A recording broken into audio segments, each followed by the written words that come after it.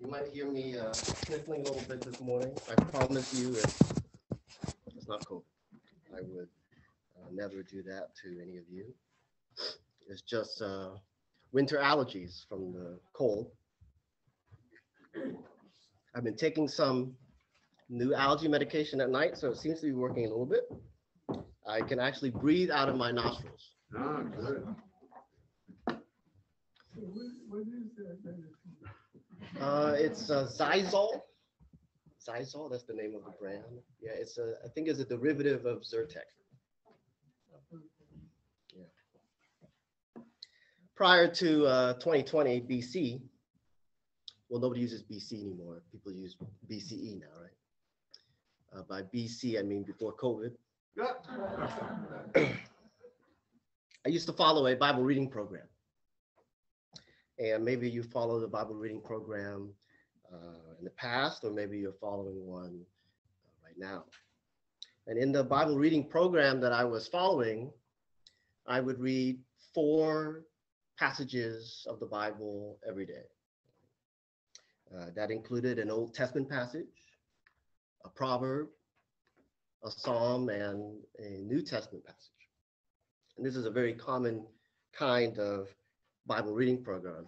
How many of you have tried this kind of Bible reading program? Yeah, so a lot of you.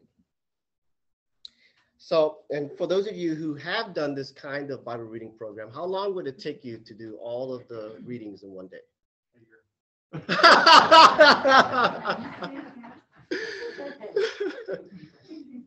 So for me, it would take me about, an hour, maybe 40, 50 minutes to an hour each day to do all of this reading, because it wasn't just a chapter. It was like sometimes 2 chapters at a time. And according to this Bible reading program, like Brett said, if you read all of these passages for an hour a day, every single day for 365 days, you would read the Bible in 1 year.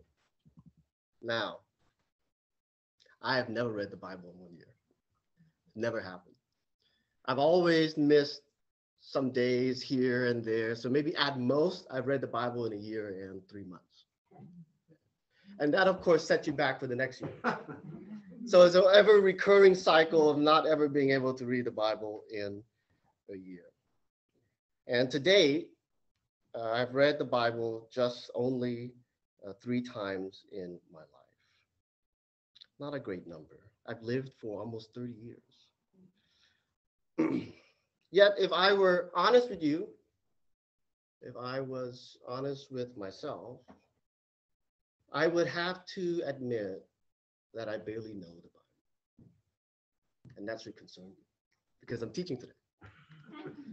Why Mike asked me to teach, I have no idea. So you can blame Mike and the adult council. What do I mean when I say I barely know the Bible? What I mean is that I kind of know it like a summer reading book. You know what I'm talking about, that book that you had to read over the summer before the start of the new school year. And it's never just one book, right? It's more like 2 or 3 books a year. Right? The Grapes of Wrath, As I Lay Dying, Pride and Prejudice, Fahrenheit 451, Moby Dick. Can anyone name any other titles you had to read over the summer? Oh, Huckleberry Finn, yeah. Any other ones? 1984. So all of us have done this kind of summer reading. Now, by the time high school came, I became a better student, a decent student. And even I found it difficult to do all of that summer reading. If you really wanted to actually read all the books, you would have to read every single day of the summer, and for hours at a time, and you couldn't miss a day. So even though there were more important things to do, like baseball or fishing, or getting ice cream or going to the movie theaters, there just wasn't enough time in the summer to read all of those books and really understand them. So even though I did the reading, because I didn't understand the reading, I still had to buy another set of books. What books do you think I bought? Cliff Notes, those yellow little packets and booklets. I might as well just not even read the books at all. There just wasn't enough time over the summer to really read those books and really understand them. Is it possible that 1 year is not enough time? Too short to read the Bible and really understand it? To tell you the truth, when I was doing that Bible reading plan, a very common Bible reading plan, each day that I read the Bible, I couldn't even remember what I read yesterday. What did I read on Monday? And when the next week came around, what I read the last week, out of sight, out of mind. So when the COVID-19 lockdowns happened, you remember the 2 weeks to slow the spread, the government officials came up and showed you some graphs and bell curves. It turned into 2 years. Because I didn't have to commute in traffic anymore, everybody but essential workers were at home. So that cleared up room on the freeway. I had some extra time in my day, a little bit, about an hour. So I came up with my own Bible reading plan. So those of you who know me know I am extremely vain. So what do you think I named it? Stephenson Bible reading. I named it after myself. I call it the Stephen Bible Reading Plan. Let me tell you how it went, okay? Rather than read 4 different passages a day, I would read just 1 passage a day. The same passage every day for 7 days every week before moving on to the next passage. And where do you think I started? Yeah, at the beginning. The book of Genesis. Genesis chapter 1, on Sunday, in the beginning, God created the heavens and the earth. On Monday, in the beginning, God created the heavens and the earth. On Tuesday, in the beginning, God created the heavens and the earth. And in the very first week that I started doing this, I kid you not, what a change it brought. Each day that I read that same passage again and again, I would notice details that I didn't catch the previous day. I would begin to understand things that I didn't understand on Sunday. I would learn things about God that I didn't learn about him on Monday. I would become convicted of things that I wasn't convicted of on Tuesday, and the passage would follow me in my life. It would appear in my mind throughout the week. It would insert itself, apply itself into my daily life. For the very first time in my life, telling you the truth, I felt like I was actually meditating on God's word. I'm almost 30. How did I discover this just 2 years ago? Meditating on God's word, as the psalmist says, day and night. So today, I am offering my Bible reading plan to you, an exclusive one-time only offer for just 5 easy. No, I'm just kidding. I've been watching Ron Popeil commercials. You remember the Ronco, Yes. the Ronco rotisserie guy? Great salesman. Why am I talking about Bible reading plan? I'm not bringing up my Bible reading plan because that's what I'm going to be talking about today. I'm only bringing it up because it made a big impact in my life. That's all. So if you found your daily Bible reading plan wanting, I really encourage you to try out my Bible reading plan. Just try it out for a week. If you don't like it, send it right back, no questions asked. Okay? But if it turns out that it does make a change in your life, let me know. I'd like to know. So that's what I've been doing in 2020. I've been reading the book of Genesis. And along the way, I've learned some lessons.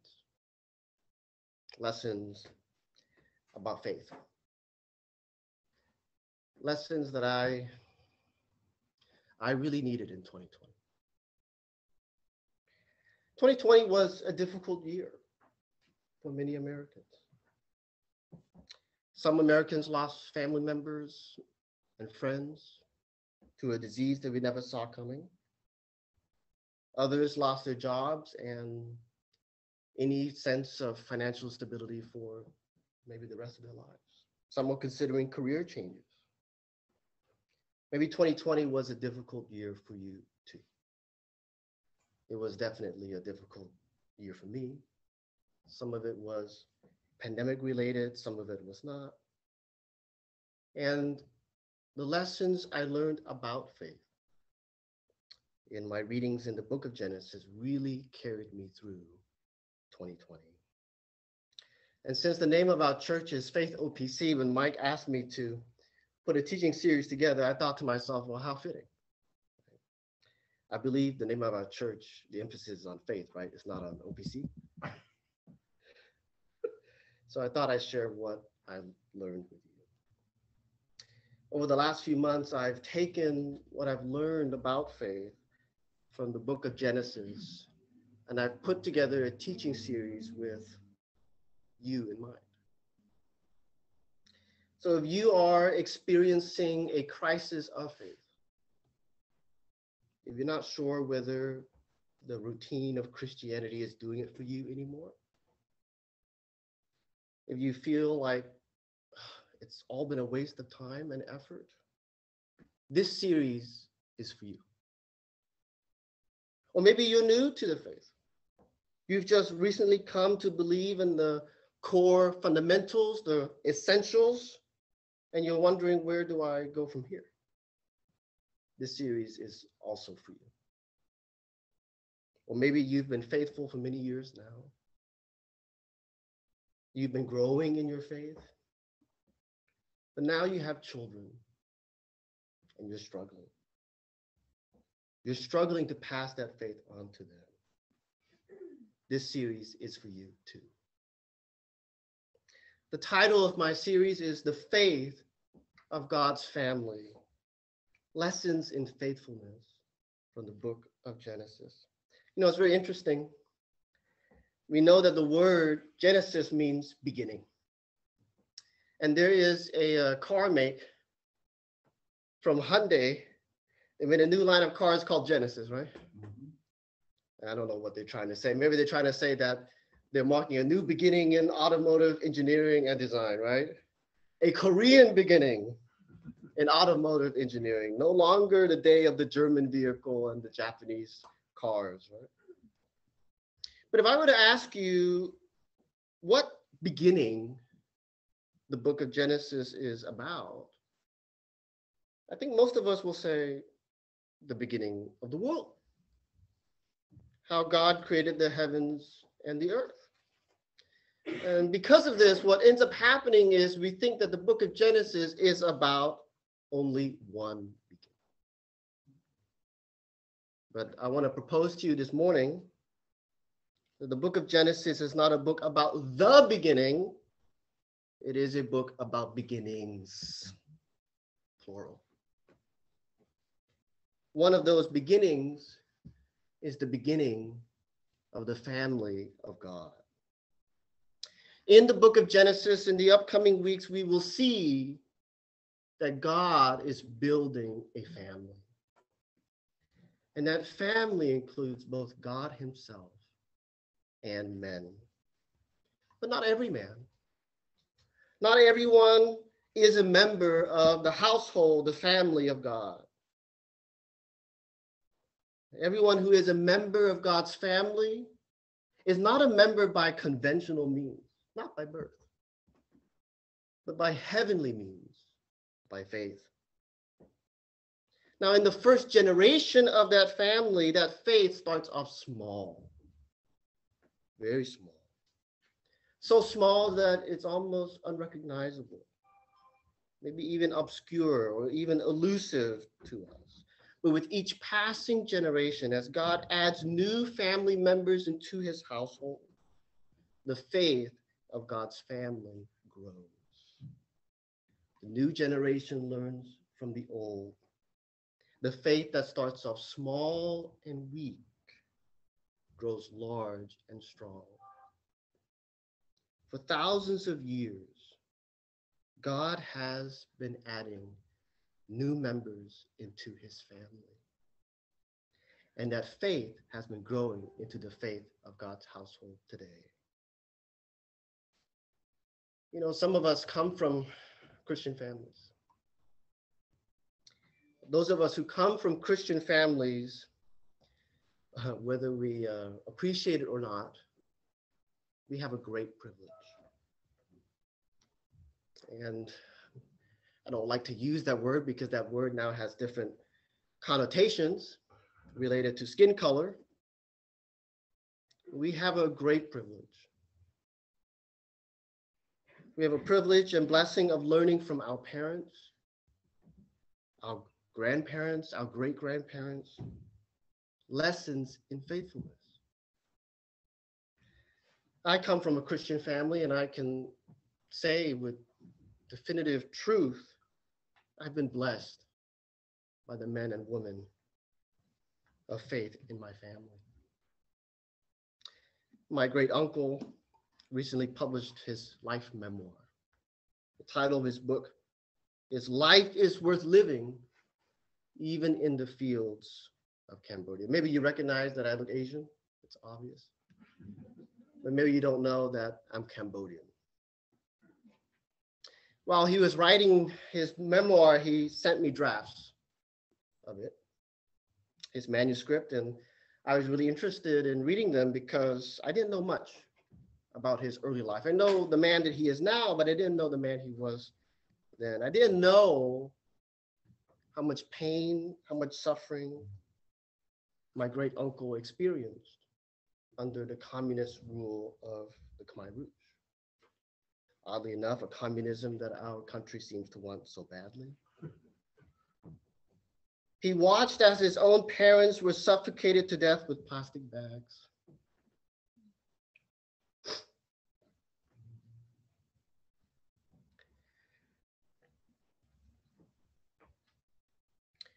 He was starved to the point where he had to sneak out at night from the concentration camp at risk of death to bite onto the neck of a cow to quench his hunger.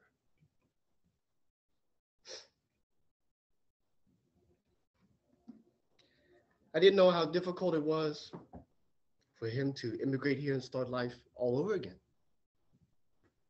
He went from a family of owning servants and land to becoming a janitor at an elementary school. And in the very first week that he was walking home at night, living here in America, he was jumped by a gang of thugs. He was so embarrassed that he circled the block for hours because he didn't want to come home for his wife to see him that way.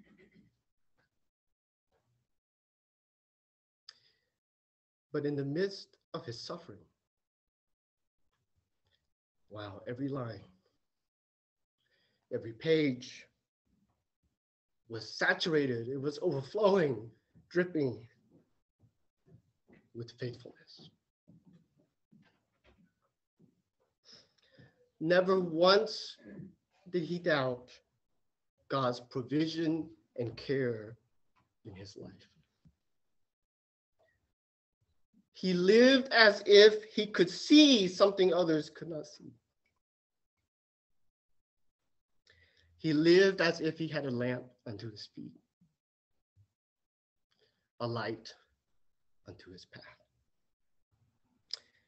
His memoir is filled with thankfulness, gratitude, and worship. His faithfulness is a witness, a testimony to God's own faithfulness to my family, generation after generation. And here I am, upset that I don't have a Porsche in the driveway. I wish I could have that same kind of faithfulness. How about you?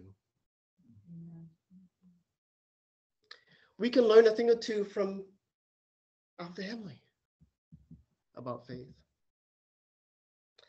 And in this series, we will do just that. We will learn lessons in faithfulness from our spiritual family, the family of God. And we're going to go all the way back to the beginning. Each week that we get together, we're going to look at the faithfulness of each generation in the family of God in the book of Genesis. But we'll do that next week. Today, I merely want us to get situated with two of the themes I've mentioned so far: family and faith. So in the time that we have left together, I want us to take a closer look at these two themes. And doing so will set the context. It'll prepare us for next week when we look at the faith of God's family from generation to generation. First, the theme of family. God has a family. God has a family. Now, in the grand scheme of human religion, it's not unusual for God to have a family. Many religions preach that God has a family in the mountains or clouds up somewhere, or there is a divine family filled with gods. As Western people, we're familiar with Greek literature. The Greeks had the Parthenon. They had Zeus and his family. In Eastern religion, the Hindus have the family of Brahman, the Hindu gods. Why is that the case?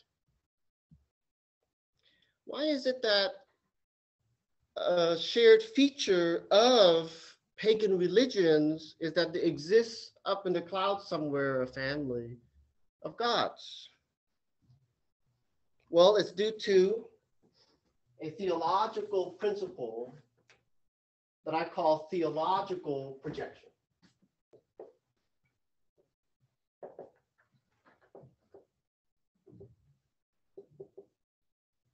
So what is theological projection? Let's take a look at this one word at a time. Let's take a look at the word projection. To project means to throw in front of. So projection is to throw. Pro meaning before or in front. Theological projection then is to throw in front of God. And what we throw in front of God, because it lands in front of God, becomes our image of God. It becomes what we see when we look at God. A number of years ago, well, maybe not that long ago, but it feels like it's been a long time. Rod Post taught a teaching series based on R.C. Sproul's book. That book was titled, Everyone's a Theologian. This is a very interesting title. It's intriguing. Because how could R.C. Sproul, a theologian himself, say that everyone's a theologian when we know that theologians have to go to school? Preferably Westminster, right? Although he didn't use the words theological projection in his book, he can say that everyone's a theologian because of the principle of theological projection. Everyone's a theologian because everyone has a set of beliefs that form their understanding of God.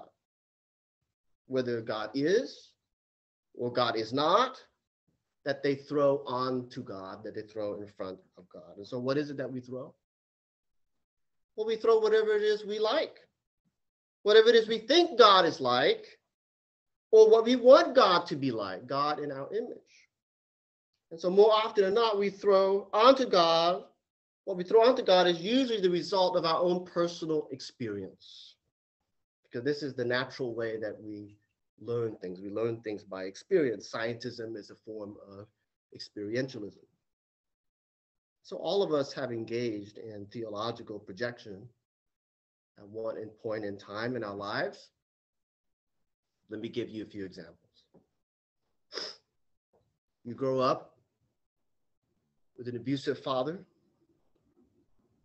You come to church, you're told God is Father. You conclude that if this is the way fathers is like, God is just like the father you have. Theological projection.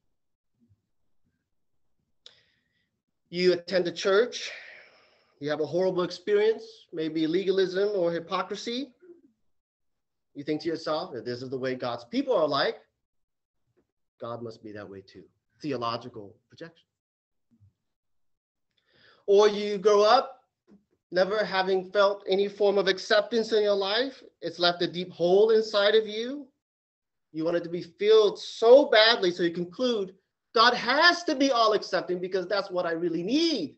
Theological projection. Why is it that a shared feature of pagan religions is that there exists somewhere a family of gods? It's simple. It's because we have families. Conclusion, therefore God must have a family. Theological projection. Now, most of the time, theological projection results in disasters about our understanding of God. But in this case, the pagans are right. God does have a family. But there's a big difference between the reason why they believe God has a family and why we believe God has a family. They believe by theological projection. We do not believe by theological projection. God doesn't have a family because we have families. Rather, it's the opposite. We have families because God is family. Whoa. How is God family? By his triune nature, he is family. Father, Son, and Holy Spirit. It's not a coincidence that two of the three members of the Godhead refer to themselves as Father and Son. Take a look at what God the Father said in Matthew chapter 3, verse 17, speaking of his Son while he was being baptized. This is my beloved Son, with whom I am well pleased. God the Son, Jesus, speaking of God the Father in Luke chapter 23, verse 46, Father, his dying breath, I commit my spirit. You see, the fact that God the Father and God the Son relate to each other in the context of family indicates to us that God is family. He is the essence of family. He is the real family from eternity past to eternity present. He is the ultimate vision and picture of what our families should be like. We have families because God in his triune nature is family. Now, the pagans may be right that God is family, but they're wrong about the members of this family. In ancient Greek mythology or religion or Hinduism, the members of God's family are all gods. They're all divine, they're all heavenly beings. But in the Christian religion, the members of God's family is very different. The family of God includes both God and men.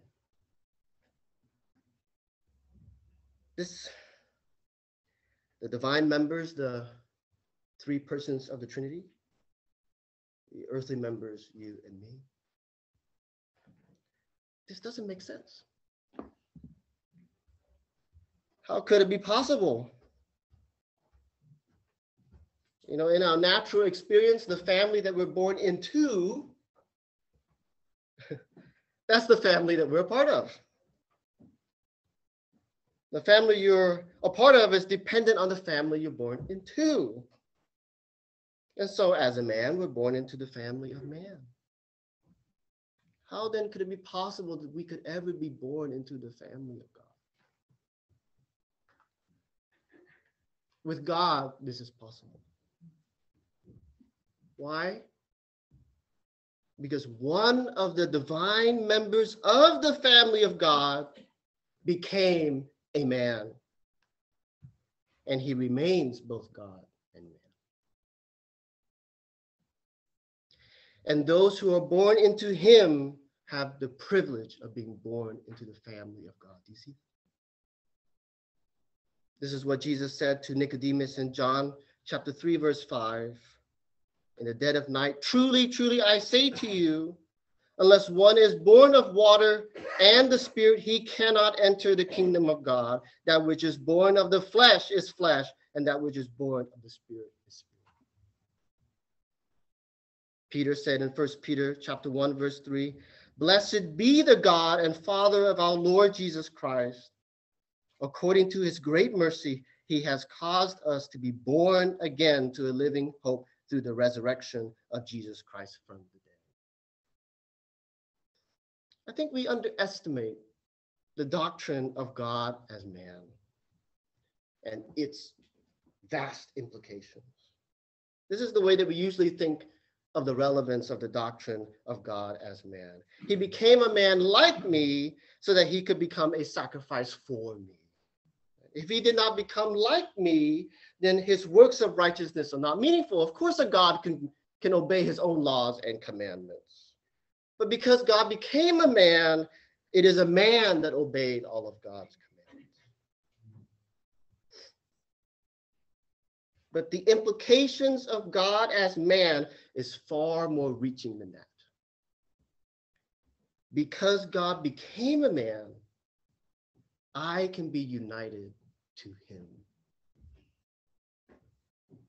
If he did not become a man, I cannot be united to God.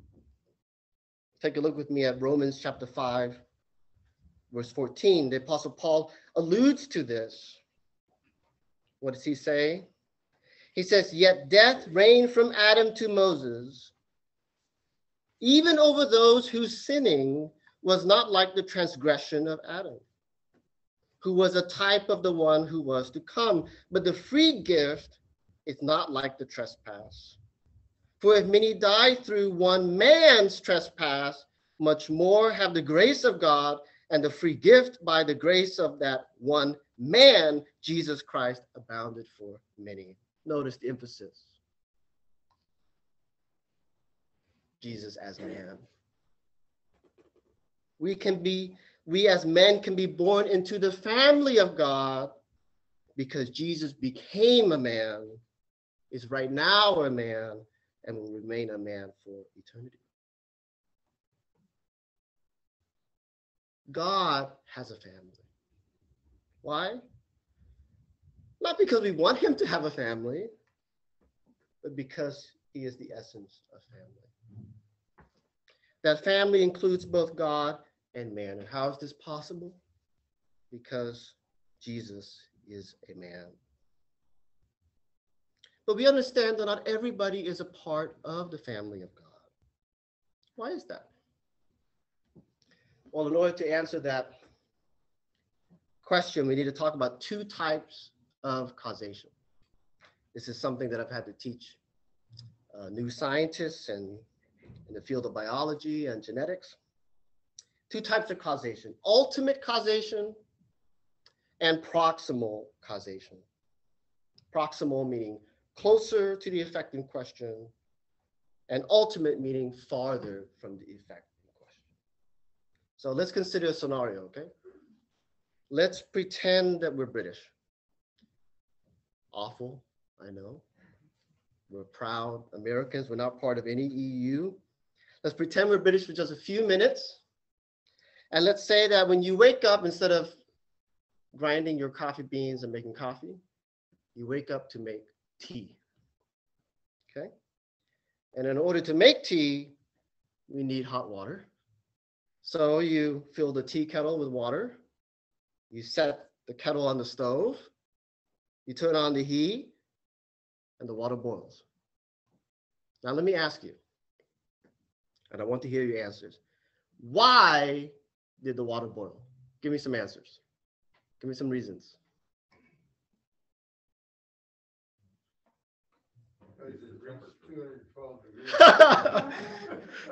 So John likes to use Fahrenheit, yeah, because it got hot. What's another reason? What's another reason why the water boiled? You wanted tea. Another reason, Jim? You turned on the gas. Any other reasons? And because you're British. That's what you think. That's what you drink. Now, among these, which would be the most proximal reason why the water boiled? The heat, right? And what would be the ultimate reason? What's the most ultimate you could think of? Yeah, you wanted tea and you're British. Yeah. Which of them are wrong? Neither. God has a family, but not everybody is a member of God's family.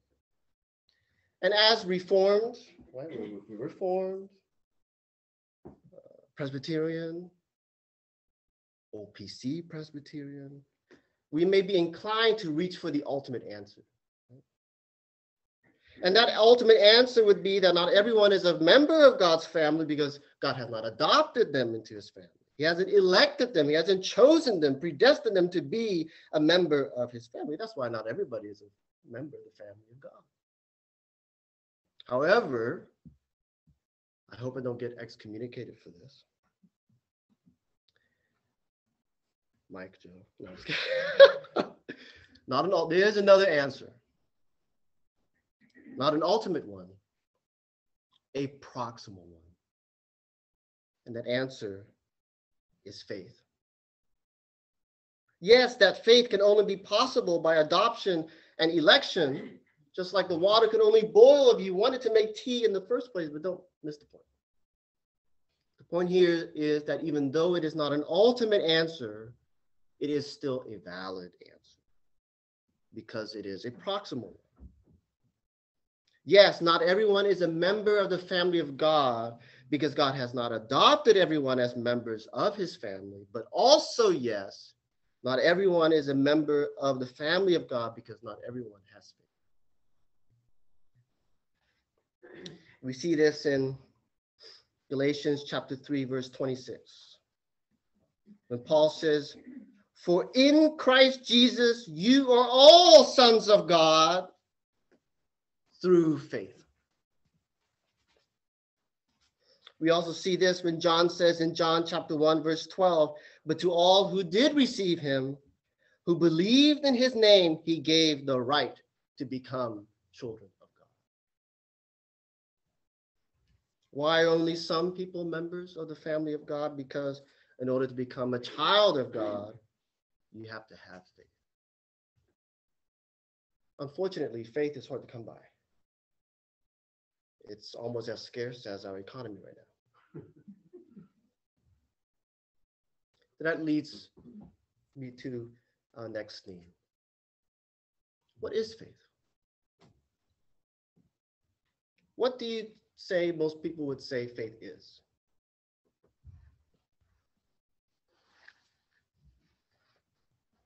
You're talking with your friends at work, you ask them, "Hey, what do you think faith is?" What do you think they would say? Anybody? A belief in something? Something you can't see? Mm-hmm. I would say that most people outside of the Christian faith would define faith as some kind of belief, some kind of confidence, belief or confidence that even ignores all available evidence. We don't pride ourselves in being people of faith anymore. We pride ourselves in being people of science.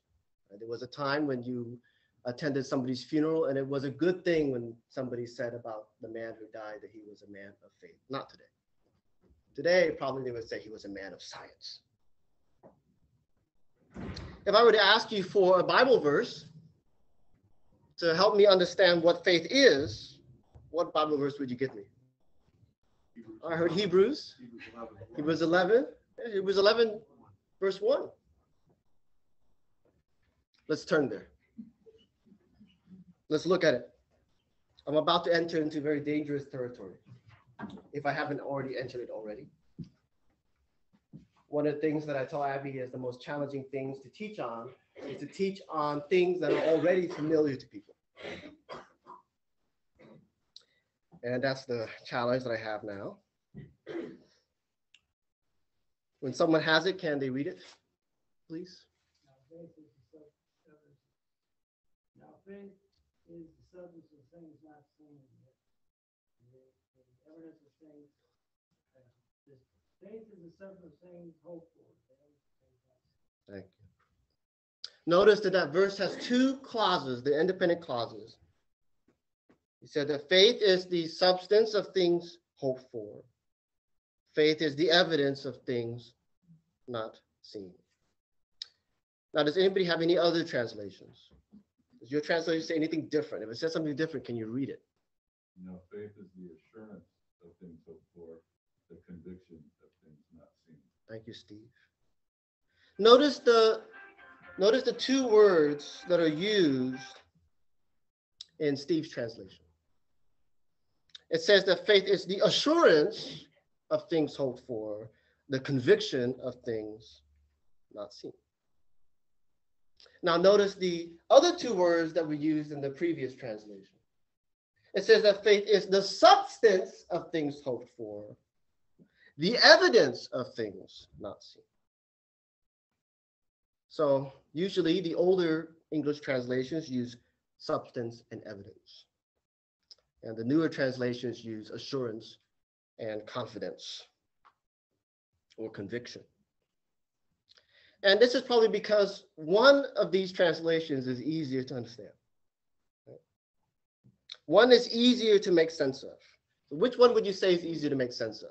Assurance and conviction or substance and evidence? I heard assurance and conviction. That's the easier one to make sense of.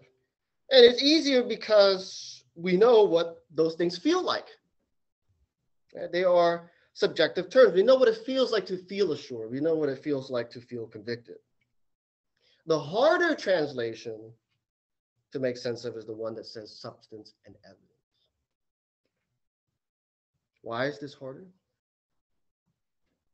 How can faith be the substance of things hoped for? If you're hoping for something, then it's not real yet. If it's not real yet, how can its substance exist before it becomes real? How can faith be the evidence of things not seen?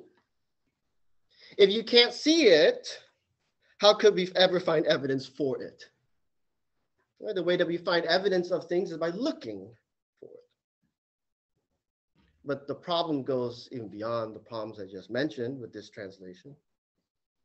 Because we read it closely, the claim here that faith is the substance of the things that we hope are going to happen. It is the substance of the things that does not exist. The claim here in this translation is that faith is the evidence of the very things we cannot see, the evidence of the thing that cannot be seen. Now, don't think that these Bible translators don't know that when you translate it as substance and evidence, that it's difficult. But there's a good reason why it's translated this way. The words that are used here are hypostasis, or hypostasis for substance, and elekon. Elekon meaning evidence. The word hypostasis came during the Hellenistic period, about 300 years before the birth of Christ. And it came in a philosophical context. It was used to communicate a form of reality that is behind the reality that we see, or underneath the reality that we see. And the word elekos is a form of legal terminology used in a court of law. It refers to a kind of proof, a kind of evidence that is good enough to result in a conviction, to result in a decision. But as we saw earlier, it's hard to make sense of what this translation is saying. Let me propose a way of understanding this verse. Faith makes real what has not happened yet. It makes visible what is invisible. Because it makes real what has not happened yet, it is the substance of the underlying reality of what is going to happen. Because faith makes visible what is invisible, it is and it becomes the evidence of things not seen. And this is how we can have assurance. This is how we can have confidence, because if it is real right now, even though it has not happened yet, we can be assured. If it can really be seen, even though it is not visible yet, we can have confidence. We can have conviction. How is this possible? How is it real even though it is not real yet? How is it seen even though it is not visible yet? Verse 3 gives us the answer. By faith, we understand that the universe was created by the word of God, so that what is seen was not made out of things that are visible. How is it real even though it is not real yet? How is it seen even though it is not visible yet? It is by God's word. Notice what the author is saying here in verse 3. Were you there when God created the heavens and the earth? Did you see it? No, I didn't see it. I wasn't there. Was Adam there when God created the heavens and the earth? No. He didn't see it. So how do we know? How do we know that God created the heavens and the earth? Where did we get such an idea? Because God said it. We know it by God's word. You see, human assurance, the feelingness of assurance, human conviction, the feeling of confidence cannot make things happen. It cannot make things visible. You see, by faith, the things that have not yet happened become real right now, even though they have not yet happened, because they are made real because God said it by God's word. By faith, the things that are invisible to us, the things that we cannot see, the things that we have not seen, they are made visible by God's word. When God says it, it is real. See, this is how what has not happened yet becomes real, because it is already real in the mind of God when he said it. This is how what is invisible becomes visible, because it is already seen by God. When we believe what God says, we tap into that reality. Some of you know that I have a 16-year-old living with me now, and he talks a lot. He asks a lot of questions. And whenever he asks me Bible questions, I always give him the same response over and over again. I tell him, because God says so. Oh man, he hates that response. He goes, you know what I mean? I'm not asking you for that answer. I want to know why. I want to know how. You know what I tell him? I said, why do you want to know why? Why do you want to know how? Is it because you want to know why and you want to know how? Because unless you understand why and unless you understand how, you can't believe it. No, you ought to believe it and then understand why and how. This is what faith is. Faith is not a blind conviction or confidence despite the absence of reality. Faith is belief in a greater kind of reality, the reality of God's word, which is evidence of itself. In this series, we will learn how our great ancestors in the family of faith exercise faith by living in a reality that has not happened yet, in a reality that they did not see. Let us pray. Lord, we thank you for your family. By their faith and their life, they received a good commendation, a witness and testimony to your own faithfulness to your family. Lord, help us to rejoice that we have been born into your family, and that as children of God, we ought to live and walk by faith. It's not easy.